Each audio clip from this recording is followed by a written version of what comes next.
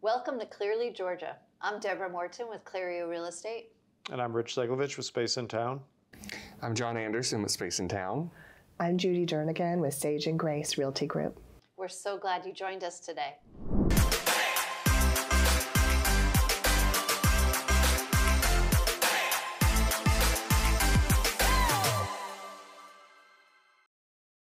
EV chargers are like have to now. Like Yeah. In the burbs, we're not in parking garages. Everybody has their garage, and having a charger for your Tesla or your EV, super important. Like it's almost a necessary addition. If they don't have one, they need one. Really? Yeah. Are you seeing a lot of buyers out there asking for them? I'm seeing a lot of the cars on the roads, and if they don't have them, the buyers in their mind think, well, I've got to add that. So that is new, like in the last 12 months. That's not like, that's how new it is, right. But they're everywhere. I think that one of the listings I have right now, I don't think it actually has the charger, but I remember when I sold it to the guy that's now selling it, that was what they made sure to mention, that it's already wired and ready to go, kind of pre-wired for that. Yeah, it's definitely a selling feature for, Judy, what about where you are? No, yeah, we're definitely seeing more and more people who are, that's on their mind. So they're either thinking, does it have it? Where would I add it? Would it be easy for me to add it? Is there an electrical outlet near the garage or near the parking spot? And will the panel hold it? Like does the house have the capacity for it? Because the older houses, I mean, when you do renovations, that can be fun. Yeah. So adding that in. The other thing I'm seeing is, or hearing also, is people asking about gardening, composting and gardening. Again, suburbs, so I don't know how it is in the city. Well, actually, there's someone composting in this building. I think there's a club that they do composting and gardening. I figure there might be because it's a thing. So a lot of the newer neighborhoods are doing community gardens, and you can compost and do like shared garden space. Some of the communities like Kennesaw has a community garden where you can come in and have a section of your garden, but in houses now, terraced beds and terraced gardening, and it's pretty fun and so I grew up in a family where that was a thing. We were green before green was a thing. My mom was a hippie, and so I'm like, oh wow, I do know about all this. Yeah. I don't know if this is related, but you made me think of, I've been hearing about like apps and stuff where you can share your pool. So you can if you don't have a pool, you can get on and you could almost like Airbnb somebody's pool for the afternoon and take your kids. Yeah, I heard of a news. I don't know if it's happening around here, but it was an interesting concept. I was like, oh, okay. I could see the shared gardening spaces, but yeah, the shared pool. Seems get like a your liability. kids out of my pool. Yeah, right. I have clients asking more and more about things like, are the windows new? Are they energy efficient? And caring about insulation more this year than I've had in the past years. Again, just sort of looking for ways to be energy efficient. Do you think it's with the economy change? People are asking questions about energy efficiency because the cost of everything has gotten... Must be, because it's more than I've seen in the past, asking about those things. And I think they're very good questions. I'm glad people are asking and thinking about it. I can look right past a tile backsplash and go straight for the blown insulation. Exactly. Yeah. I think part of it's just news and education, that it's just talked about more. So I think it's become just more, just bringing it to the conscious awareness of people just in general, that they're just more aware of it and wanting to do their part. I showed a home the other day that had a solar panel heater for the pool water. And my clients were so excited to see that. A passive, cost-effective way to heat the pool. It's not going to be as mighty as a gas heater for the water, but it's going to... All it has to do is take the edge off. Yeah. I love smart appliances. I walk in my, appliances, like, I don't know about every appliance, but like I walk in and I say, Alexa, I'm home, and all the lights come on, and you can do so many different settings. I think about, like, I don't know why it comes to mind, like sometimes when I think of Star Trek and they say execute alpha something. And so I have things set up where I'll tell it something, a certain phrase, and it'll dim these lights and turn these lights on, and some of the lights will turn different colors, and it sets a mood.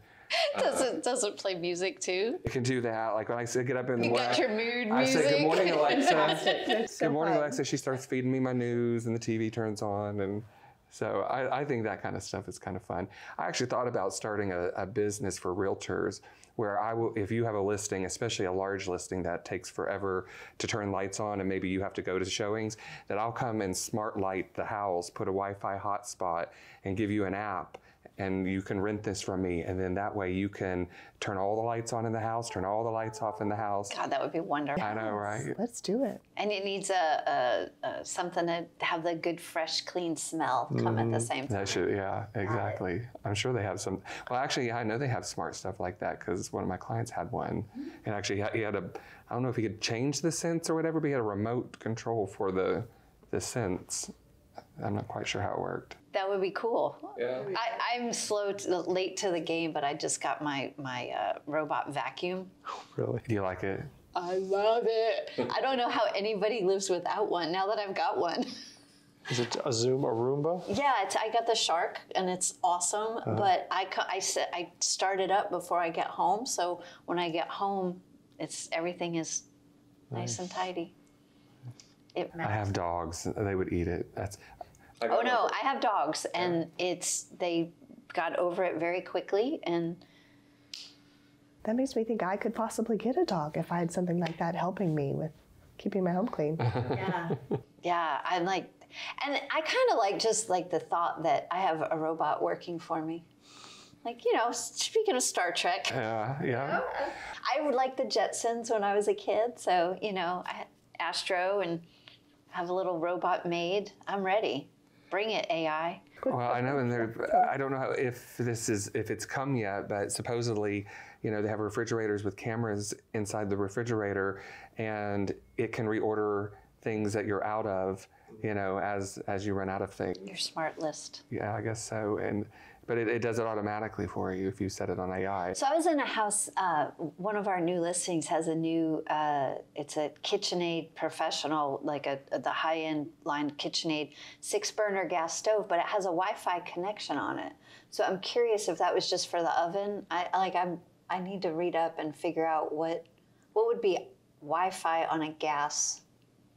Well, I've seen a Wolf range, oven that actually had a you could put a casserole in and it would refrigerate. But yeah, I guess it had a refrigerated function where it would keep the inside cool and then heat, at a certain time, cook your dinner and you get there and it's all ready for you. So maybe for something like that for automatically cooking, but I don't know, but I'm gonna find out. I'm joining this gym that does high intensity interval training. HIIT, yeah. So those are my two personal New Year's resolutions that I'm going to kick off on January 6th. I'll check in on you on like January 5th or 6th. Yeah, see if I've even made it. Yeah, if I've even started. Well, you told me now. I'm gonna have to. Yeah, no, it's definitely. That's me. Like if you have a bruise, I'm gonna poke it. Do you guys, anybody have a New Year's resolution, or are you one of those people that, like a lot of Americans and people in the world, that it's the same ones every year because you never finish them? I'm not sort of big on that. I don't know. What about you?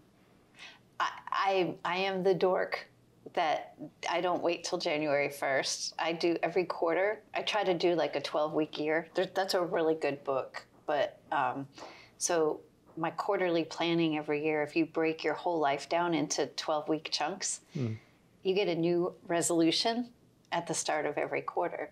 And in 12 weeks' time, it's enough time to secure a new habit. So habit stacking, that comes from Atomic Habits. That's another good book. So every 12 weeks, you're stacking one new habit and evaluating what worked and what didn't from the 12 weeks before. It's like, what do I need to add? What do I need to drop, stop doing? What do I need to start doing? What do I need to stop doing? What do I need to improve? Like it's a quarterly thing. I So told what's you, your- I'm a complete dork. It's okay. What's your quarterly? Oh, every quarter there's 5. So Oh, okay. yeah, and I try to keep it to like a health and wellness, a spirituality, business, relationships, and That's good. I think because that way, if because everybody start, a lot of people we start resolutions, and then 3 weeks in, you've not done it. So then you're like, you give up, and so with that, you get to try again before waiting a whole 12 months. so. And if you take your 12 weeks and then you break it down into so on a monthly basis, you can do anything for a month. It's not as overwhelming as a New Right. Year's resolution. Right. So, and then that month is really only 4 weeks. So can you do it for a week? Instead of saying, I'm going to have a dry first quarter, I'm going to have a dry week. Yeah. For me, And how did it go? oh, I didn't promise that. So, but I mean, that's also my reward. You have to reward yourself. Like when you've done something, like when I have a sweet tooth. I love chocolate. So when I go, no chocolate, no chocolate, no chocolate, well, red wine. Or bourbon, whatever. So I'm constantly like, Yeah. if I do this, I get this. Right. If I do this, I get this. Right. It's a head game. I told you I'm a dork about. Hey, but if you figure it out, if it works for you, it's part of the thing is just figuring out what works for you. Yeah. And for me, I don't like taking on huge projects that feel insurmountable. So I want to be fit. Well, that 15-minute workout is awesome. It's probably getting to the gym that's going to keep you from doing it, not actually doing it. Right. So how do you fix the getting to the gym part? I joined a gym where you have to, it's a class. So it's a set time, there's an instructor, and if you don't show up at your set time, they charge you they charge you for not showing up. It's brutal. So if I said it, then I go, because, and that's what I figured out works for me. If I just say I'm going to go to the gym, that may or may not happen, and then I get there, and then 15 minutes in, I did enough, But if I got an hour class and everybody's there, I'll get that in. So it's figuring out those little things about what's going to work or what's not going to work, and that's what works for me is having a dedicated time and a place and a penalty. Penalty. I've told myself just to get to the gym, you don't have to work out. You could just enjoy the hot tub or the sauna or the steam room, and that'll get me there. And then I've never actually not worked out. Yeah. Because you're not going to go to the gym and not do something. So once you get there, as you said, that's the hard part. So once I get there, I'm motivated. It's like, okay, yeah, it'd be fun to. I think that's the trick. Is like people who don't make their bed. Like it's once you're out of bed and you're gone, you're not going to come back and make your bed. So figure out what keeps you from making your bed. As soon as you get out of bed, make it. Like, okay, check, that's done. Right. Move along. Why make it when I'm just going to make it? I'm kidding. It's funny that you said that. I actually made my bed this morning as soon as I got out of it. And I thought I should do that tomorrow too. Because it's easy and it's done and you don't have to think about it. But I mean, any habit I think can be looked at that way. One of my resolutions is to do more walking, and I really like walking and talking. So I'll be making my phone calls, keeping up on my business, keeping in touch with my friends, my clients, and getting my walks in. So that's something I'm trying to start. Walk and talk. Walk and talk. Thanks so much for joining us. Follow along, like and subscribe on YouTube, or follow along on your favorite podcast, wherever you listen. And we look forward to joining you next time.